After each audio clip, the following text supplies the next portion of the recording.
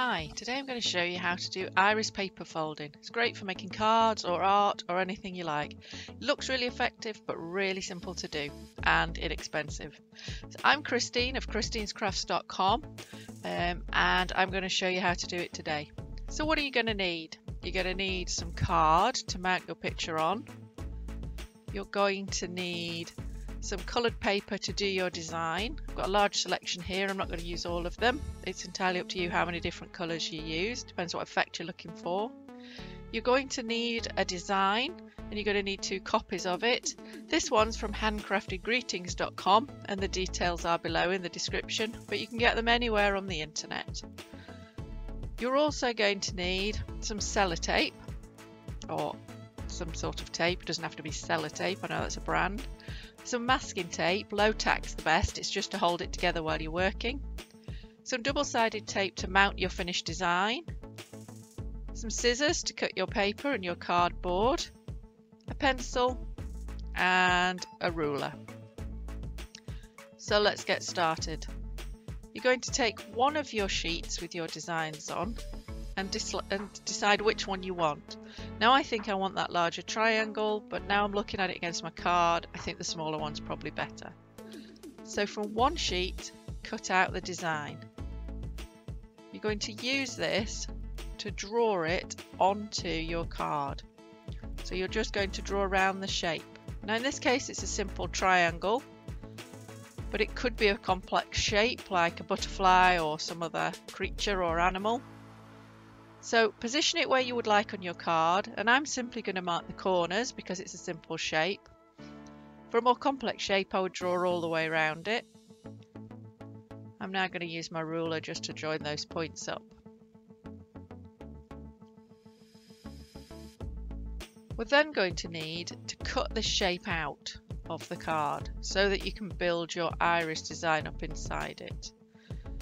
You can use a craft knife and a cutting board, but because I'm trying to keep it to things you're probably going to have in your house, I'm going to do it with scissors.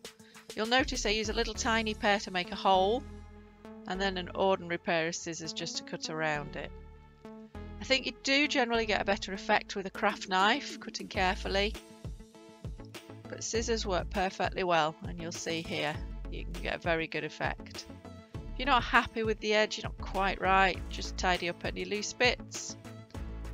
And then we're going to have our shape ready to go.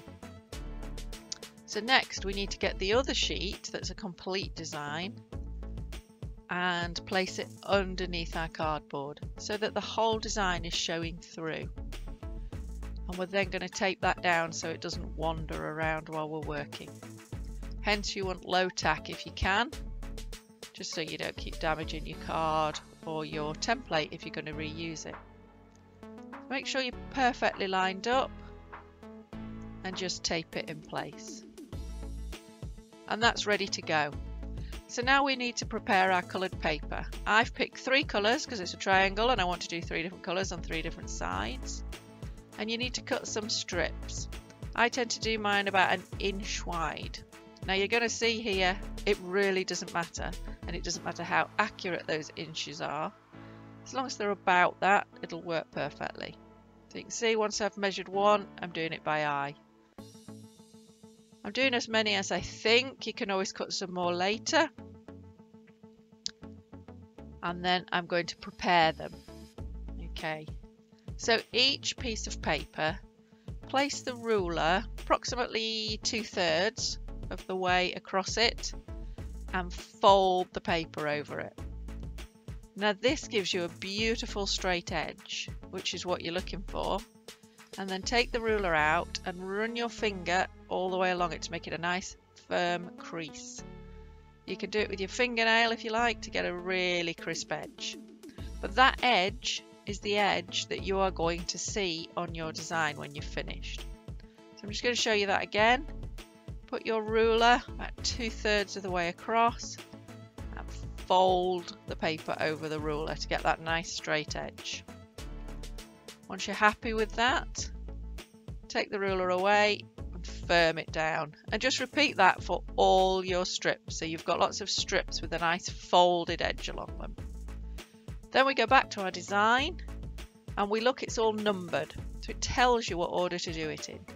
So take one piece, and this is what we're going to use for the one that's labelled 1.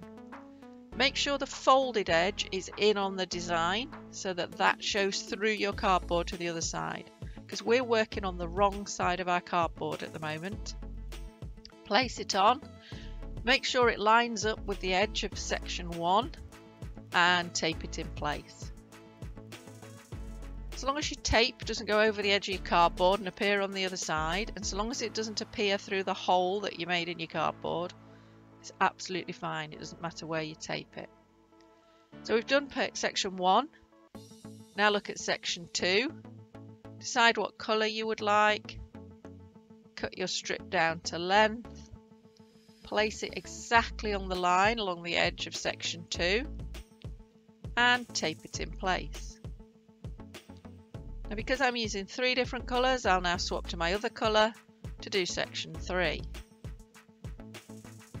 I'm sure you're starting to get the idea. Place it on, cut it to length and tape it in place. And that's it, I'm all the way around. So I'm just going to carry on working my way through the numbers, 4, 5, 6 and onwards right through to the middle. So as you can see, I've sped this bit up, but you just keep working your way around. You'll see that I'm using a different colour on each side because that's the effect I'm going for. It's entirely up to you. You could do all of this in one colour, you could do it in lots of different colours.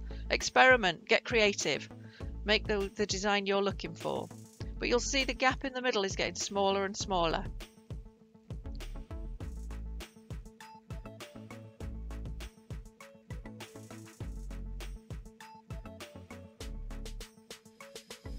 Just keep working my way around. And shortly I'm going to get to the point where I've only got that little space in the middle, a triangle. And it's up to you what you do with that triangle. You can leave it with nothing in it if you're going to put something nice and coloured behind, or you want to just see a picture behind. But what I'm going to do is select a completely different colour. Yeah, let's go for the blue. And I'm just going to stick a piece of that over the centre, and that will just fill it in for me. And that's it, I've covered the whole thing. So now I need to carefully remove my tape. And when I turn it over, I should be able to see the great reveal. The design is finished. Really pleased with that. So now I can just mount that wherever I want to go. So I'm obviously going to place mine on a card. So I've cut it down to the size of the card. And I'm now just going to put double-sided sellotape on the front of the card and stick it on. So I'm just going to run it all the way around the outside, so it'll be a good firm hold. If you were putting yours in a frame, you might not need to mount it on anything, you might be able to just stick it straight in your frame.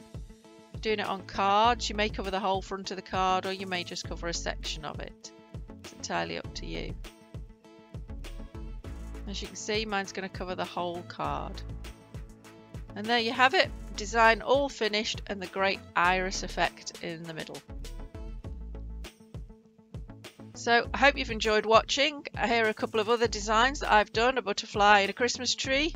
You'll see you can make loads of them. So thank you for watching, good luck with your iris paper folding.